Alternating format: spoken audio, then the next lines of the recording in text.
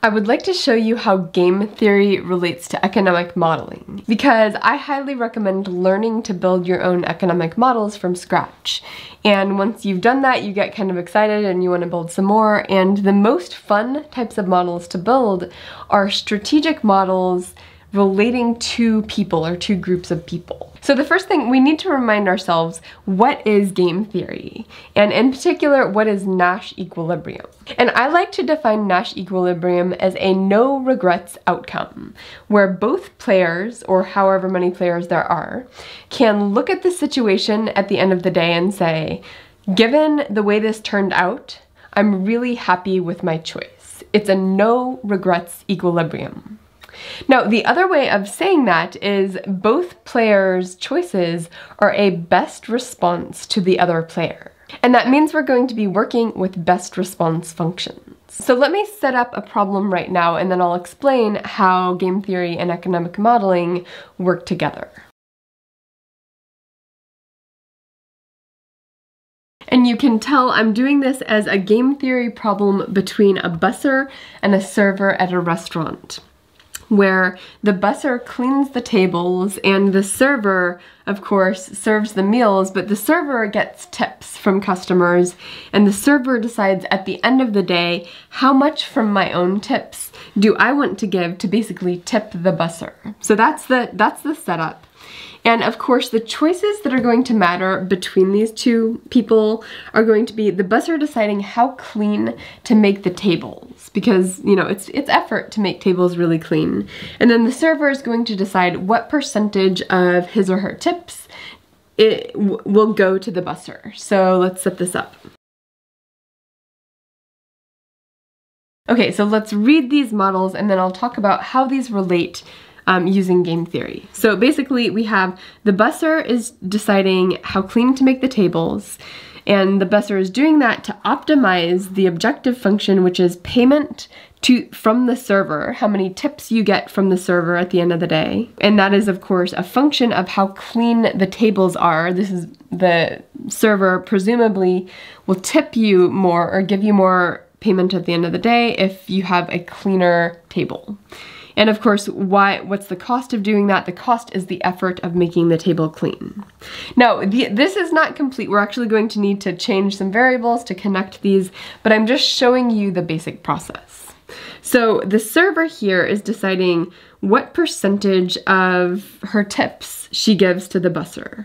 And of course, she cares basically about her own money, so she cares about the total tips she gets from customers, which is a function of how clean the tables are. Now we notice there's this connection between the models, and how clean the tables are depends on how many tips, the percentage of her tips that she generally gives the busser for clean behavior. And how much does she get to keep? Well, she gets to keep 100% minus the percent of tips that she gives to the busser. So this is essentially the cost. Now, this is not complete. I'm going to need to change some of these variables, but before I do, I want to show you how the models connect. And the models connect because the choice variable to the busser, how clean the table is going to be, matters somehow in the server's objective function. And similarly, the server's choice, her choice variable of what percentage of tips to give the busser, matters for the busser. And because each of their choices matters for the other person, there's going to be an interaction between these models, and we'll see how that plays out. So now, one thing I want to notice here is I have percentage of tips going to the busser, and up here I have payment from server, and these two kind of relate to each other. As a matter of fact, I could even sort of erase that and call this T, and that would still kind of make sense, that the benefit to the busser is the busser will get a higher percentage of the tips for, for cleaning the tables well. Now, as a behavioral economist, I would probably also add a reciprocity term to both of these, because I think a lot of what's going on between the server and the busser is that they're friends, they see each other every day, and they have a sense of reciprocity with each other. But I'm not going to add the reciprocity term just yet. I will at the very end, because I want to keep this simple to show you the concepts. So, okay, here we have the choice variable of the server is a choice variable down here, and it's an endogenous variable up here. It's actually a benefit up here.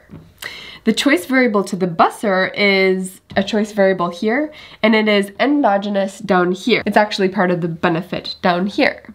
And that is going to be the feature of game theory when it shows up in economic models, is that the choice variable is choice variable here, endogenous down here somewhere, and there's this interaction. Now, another way of thinking about this is that when each player makes their optimal choice, like if I came down here to the server's model, I could take the first order conditions, I could do a whole bunch of math, and at the end of the day, what it is going to spit out is the optimal choice of what percentage of your tips should you give the busser. Now, that is going to be a function of how clean the busser makes the table, which is of course a function of the tips. So this becomes this sort of like weird optimal choice is a function of this, which is a function of this, and that looks kind of weird until you realize, wait a second, the same thing's going on up here. And I didn't leave enough room for this, but you take the first order conditions of this. What you get is the optimal choice of how clean should you make the tables. And that is going to be a function of the percentage of tips you get from cleaning the tables, which is a function of how clean you make the tables. So these two functions right here, they look kind of self-contradictory. They look a little bit weird right now.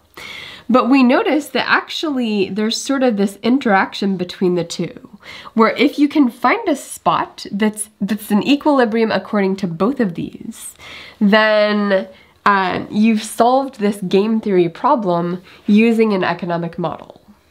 Now, when students first learn this, generally you're going to actually have a functional form, in which case you just plug the two equations into one another and it's easy to solve. But I tend to model with generic models because it's way more flexible in terms of shaping how you think about the whole situation. So the purpose of this video is really, how does game theory relate to economic models?